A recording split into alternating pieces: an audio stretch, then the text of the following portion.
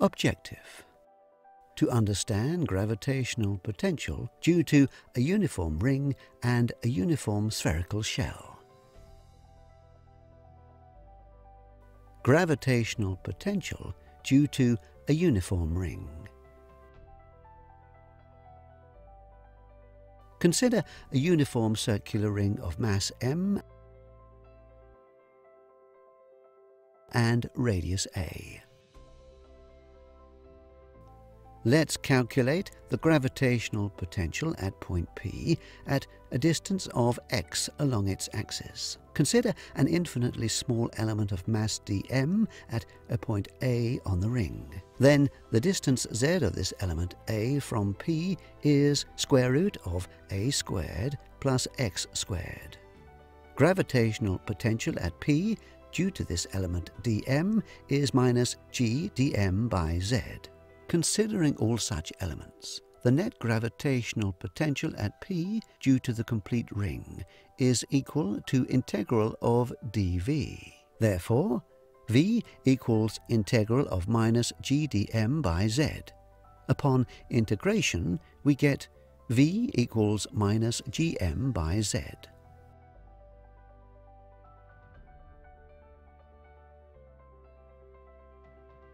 Hence, the gravitational potential due to the complete ring is minus gm by square root of a squared plus x squared.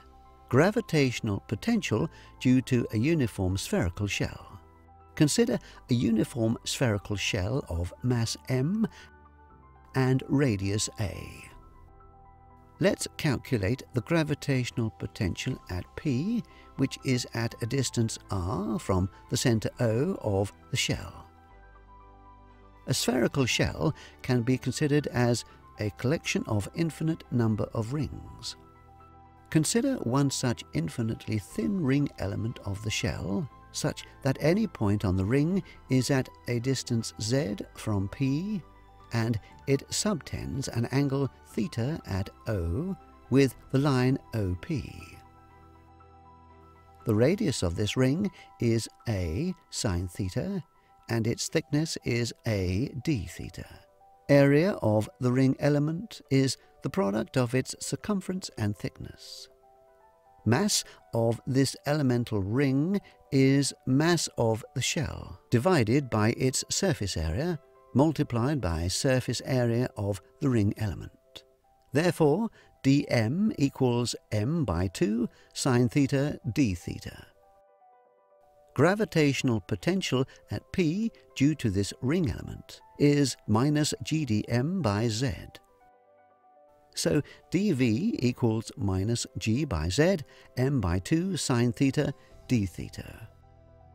From triangle AOP, z squared equals a squared plus r squared minus 2ar cos theta. Upon differentiating both sides of the equation, 2z dz equals 2ar sine theta d theta, and sine theta d theta equals z dz by ar. Hence, dv equals g by z m by 2 z dz by ar.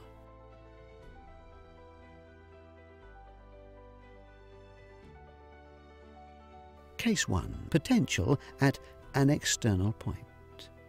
If point P lies outside the sphere, z varies from r minus a to r plus a.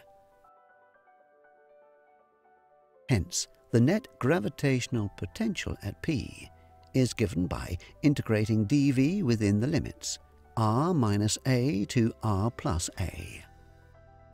V equals minus gm by 2ar integral of dz within the limits r minus a to r plus a.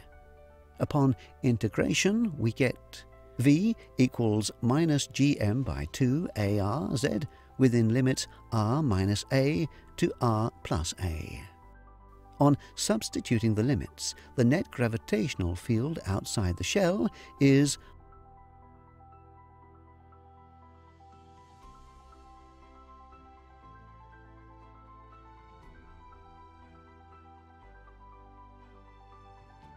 minus gm by r.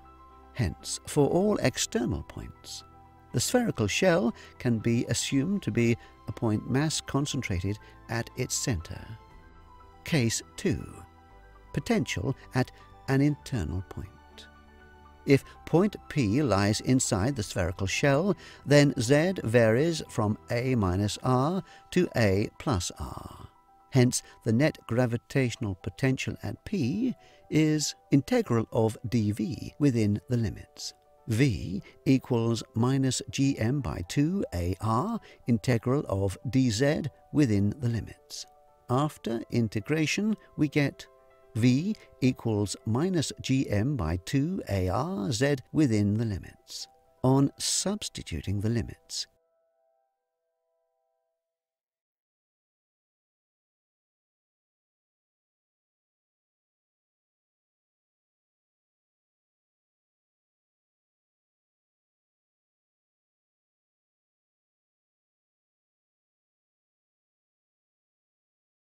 the net gravitational field inside the shell is minus gm by A. Hence, gravitational potential at any point inside the shell is constant and is equal to the gravitational potential on the surface. Summary. The gravitational potential due to a uniform ring at a distance x is minus gm by square root of a squared plus x squared. The gravitational potential due to a spherical shell for any interior point is constant and is equal to gravitational potential on its surface. For any exterior point at a distance r from its centre, it is minus gm by r.